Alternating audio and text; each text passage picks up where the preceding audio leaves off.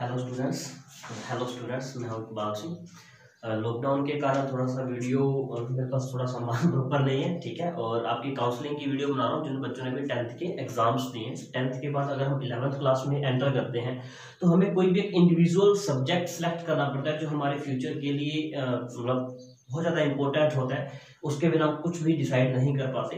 तो वो सब्जेक्ट जो है आपने कौन सा सिलेक्ट करना है, कैसे सिलेक्ट करना है, आपको कैसे पता चलेगा कि कौन से सब्जेक्ट के अंदर कौन सा स्कोप है, कैसा स्कोप है, कितना स्कोप है और हमें आगे चल करके वो क्या हेल्प करेगा। तो इन सभी चीजों के बारे में हम आज बात करेंगे, ठीक है। तो आपको बताता हूँ, जैसे आप 10th से 11th क्लास में एंटर करोगे तो आपके पास टोटल 4 सब्जेक्ट्स होंगे, 4 सब्जेक्ट होंगे जिसमें से आपको कोई एक सब्जेक्ट सिलेक्ट करना होगा। और ये वीडियो सीबीएसई एंड आरबीएसई दोनों के लिए एंड इंक्लूडिंग आईसीएसई ऑल्सो। तो बात करते हैं। तो जैसे ही अगर आप 10th से 11th में एंटर करते हैं तो आपके पास सबसे फर्स्ट सब्जेक्ट आता है science, second commerce, third arts and fourth one is agriculture. तो फर्स्टली जो साइंस है उसके अंदर 2 पार्ट्स होते हैं। First one is medical and second one is non-medical. Medical is also called PCB and non-medical PCM. What is the meaning of PCB and PCM?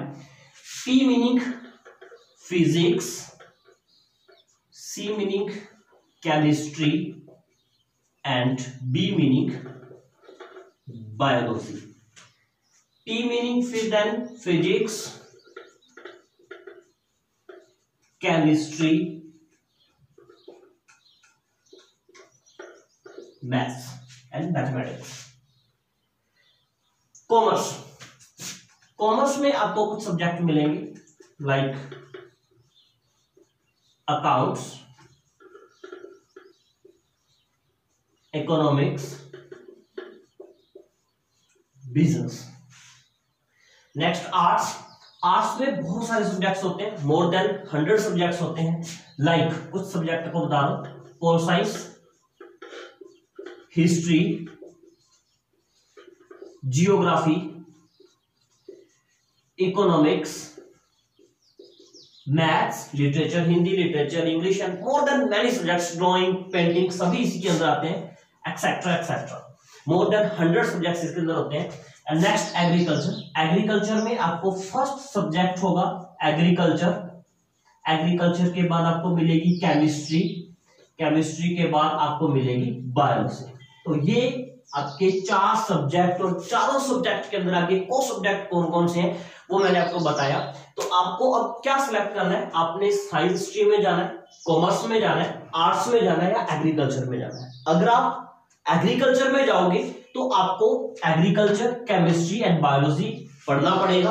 अगर आप arts में जाओगे तो pol science, history, Jio, eco, maths and more than many subjects, more than 100 subjects हैं इसके अंदर। लेकिन आपको 100 में से कोई भी 3 सब्जेक्ट जो है वो सिलेक्ट करने पड़ेंगे। लाइक मैं 11th क्लास में एंटर किया तो मैंने पोल साइंस, हिस्ट्री, जियोग्राफी, ये 3 सब्जेक्ट जो है वो मैंने सिलेक्ट कर लिए। मतलब बहुत सारे सब्जेक्ट्स हैं जिसमें से आपको कोई भी 3 सब्जेक्ट जो है वो सिलेक्ट करने हैं अपने लिए। उसके बाद कॉमर्स के अंदर अकाउंट्स, इकोनॉमिक्स एंड बिजनेस आपको पढ़ना पड़ेगा।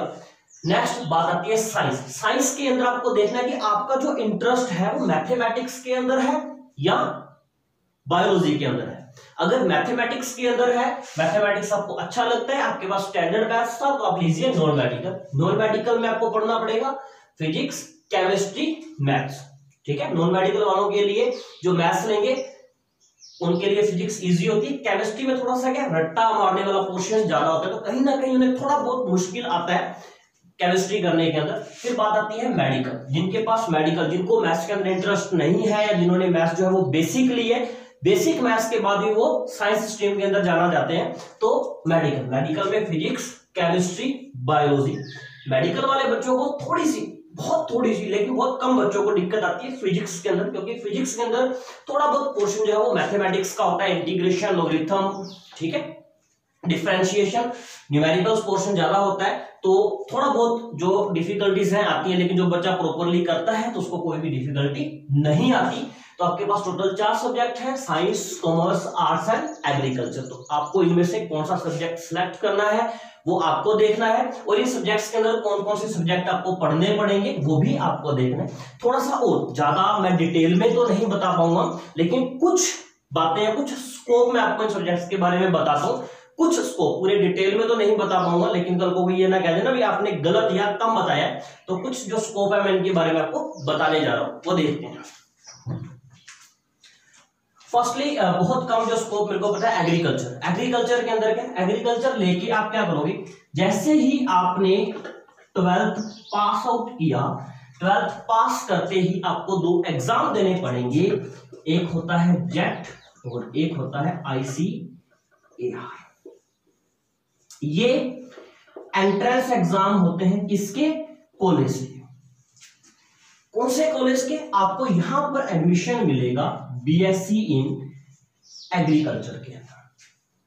BSc करोगे, MSc करोगे एंड देन आप बन जाओगे एग्रीकल्चर ऑफिसर के लिए। आपको कंपटीशन का एग्जाम दोगे और एग्रीकल्चर ऑफिसर की पोस्ट आपको मिल जाएगी। मोर देन मैनी पोस्टेस, ठीक है। आप फॉरेस्ट के अंदर जा सकते हो, फॉरेस्ट डिपार्टमेंट की अलग सारी पोस्टें निकलती हैं, ठीक है। ये नहरों का जो डिपार्टमेंट है अलग, बहुत सारी जो आगे स्कोप निकलते हैं, बहुत सारी फील्डें या बहुत सारे एग्जाम्स निकलते हैं, पोस्टें निकलती हैं, तो आप दे सकते हो। लेकिन मेन जो इसके अंदर है वो BSc in agriculture and next MSc in agriculture और जेट एंड ICAR। उसके बाद नेक्स्ट हम बात करते हैं कॉमर्स की। कॉमर्स के अंदर क्या होता है, कॉमर्स लेके आप क्या कर सकते हो, सबसे पहले आप CA बन सकते हो। CA चार्टर्ड अकाउंटेंट, आपको पता है कि जिसका इंटरेस्ट होता है, अकाउंटिंग होती है उसके अंदर। उसके बाद आप BCom कर सकते हो। BCom करोगे तो MCom हो जाएगी, आपकी मास्टर्स हो जाएगी।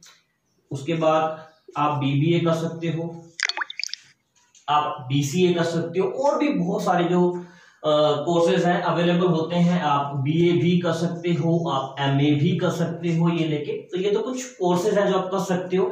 एक स्पेसिफिक जो एक वर्ड आया, स्पेसिफिक वर्ड क्या आया, CA, क्या CA बन सकते हो। उसके बाद BCom, MCom, BBA, BA, MA आप ये सारी चीजें कर सकते हो। लेकिन एक एक्स्ट्रा एडवांटेज क्या है कॉमर्स लेने का, एक्स्ट्रा एडवांटेज ये है कि कॉमर्स लेकर के आप बैंकिंग के अंदर जा सकते हैं, CGL की तैयारी कर सकते हैं, या अपने बोले all other competitive exams accept IAS and RAS।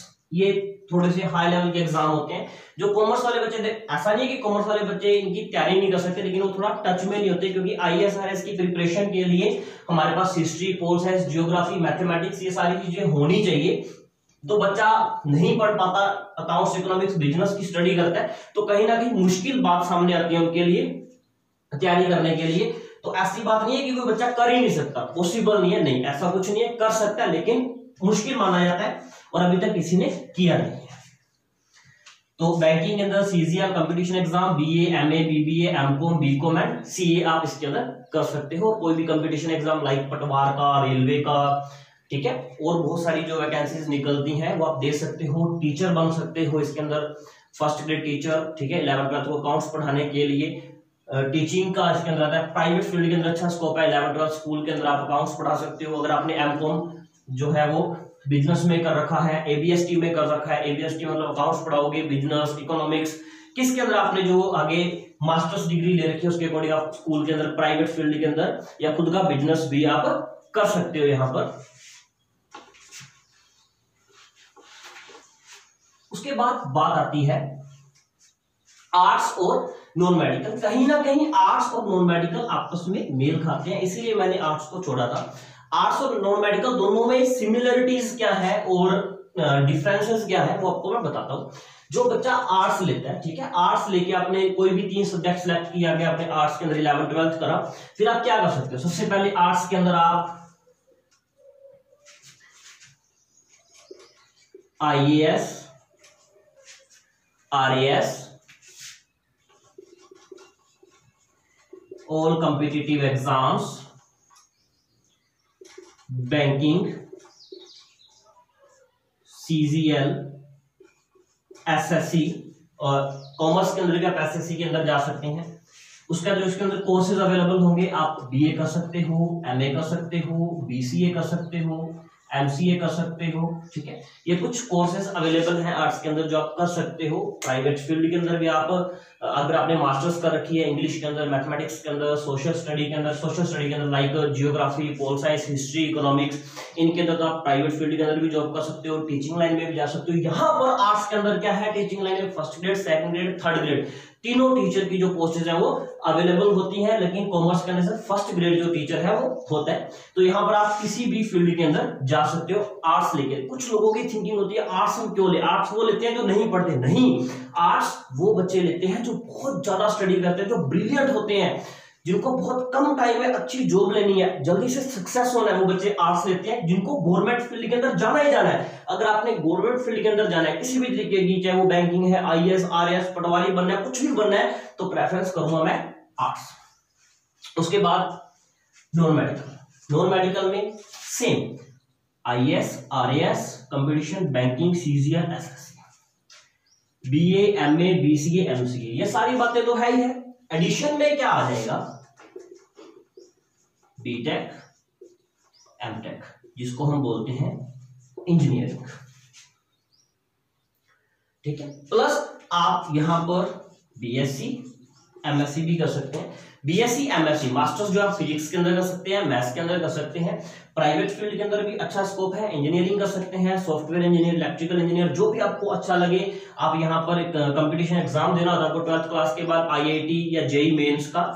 JEE mains के एग्जाम के बाद आपको बीटेक के अंदर एडमिशन मिलता है, जिसकी जो कॉस्ट है फीस की बहुत ज्यादा कम होती है। अगर आप प्राइवेट कॉलेज में करते हो उसकी फीस की कॉस्ट थोड़ी सी हाई होती है, 80 to 90,000 पर ईयर। उसके बाद नेक्स्ट हम बात करते हैं मेडिकल। अगर आपने मेडिकल सिलेक्ट करना है, मतलब आपको मैथ से थोड़ी सी नफरत है, जैसे मेरे को मैथ से बहुत दिक्कत होती थी, मैथ नहीं होती थी, तो मैंने मेडिकल को सिलेक्ट किया था। मेडिकल के अंदर आप क्या कर सकते हो, फिजिक्स, केमिस्ट्री, बायोलॉजी है। यहाँ पर सबसे पहले आप नीट का एग्जाम दे सकते हो, नेशनल एलिजिबिलिटी एंट्रेंस एग्जाम, मतलब आप MBBS कर सकते हो। उसके बाद आप यहाँ पर BSc नर्सिंग कर सकते हो, BDIS मतलब आप डेंटिस्ट बन सकते हो, वेटेनरी, ये भी आप एनिमल डॉक्टर बन सकते हो। उसके बाद BAMS आप आयुर्वेदिक डॉक्टर बन सकते हो, BHMS आप होम्योपैथिक डॉक्टर बन सकते हो। ये कुछ मतलब स्पेसिफिक अलग अलग डॉक्टर्स के अंदर कैटेगरीज आगे जो आप कर सकते हो। उसके बाद आप क्या कर सकते हो, यहाँ पर BSc में जा सकते हो, MSc मास्टर्स इन साइंस में जा सकते हो। कंपटीशन एग्जाम, हालांकि आप यहाँ पर भी बैंकिंग के अंदर जा सकते हैं, पटवारी, CGL, बहुत सारी तैयारी कर सकते हैं। लेकिन कहीं ना कहीं हमारे पास यहाँ पर मैथमेटिक्स नहीं है, हिस्ट्री, ज्योग्राफी, पोल साइंस नहीं है, तो नहीं, यहाँ पर भी कुछ लिमिटेड जो कोर्सेज हैं वो है। लेकिन यहाँ पर जितने भी ये कोर्सेज हैं, अगर आप ये सारे कर लेते हो तो आपकी जो लाइफ है वो सेट मानी जाती है। सेट कैसे मानी जाती है, यहाँ पर ये जो कोर्सेज हैं इनको करते ही आपको अच्छी गवर्नमेंट पोस्ट मिलती है, 75,000 प्लस सैलरी के लिए, ठीक है। तो 75,000 प्लस सैलरी से आपको यहाँ पर गवर्नमेंट फील्ड के अंदर एंट्रेंस मिल जाता है, आप गवर्नमेंट सर्विस कर सकते हो। अदरवाइज आप BSc MSc करके टीचिंग लाइन में जा सकते हो, first grade, second grade, third grade teacher बन सकते हो। प्राइवेट सेक्टर के अंदर भी आप अच्छी जॉब कर सकते हो, यहाँ पर अच्छा पैसा अर्न कर सकते हो अकॉर्डिंग टू योर विश। अब जैसे हमने देखा कि हमारे पास 4 स्ट्रीम है, physics, science, commerce, arts and agriculture. ये आपको स्पेसिफिकली सिलेक्ट करना है कि हमें साइंस, मेडिकल, नॉन मेडिकल में जाना है, कॉमर्स में जाना है, आर्ट्स में जाना है, या हमें एग्रीकल्चर में जाना है। वहां पर क्या होता है, हमें यहाँ पर 2 कंपलसरी सब्जेक्ट लेने जरूरी होते हैं सभी सब्जेक्ट्स के साथ। तो कंपलसरी के अंदर सबसे पहला सब्जेक्ट आता है मैथ्स। जो मैथ्स है, अगर आपको कुछ बनना है तो मैं अलाउ करूंगा कॉमर्स एंड आर्ट्स वाले स्टूडेंट्स को कि आप मैथ्स ले ही लें एडिशन के अंदर।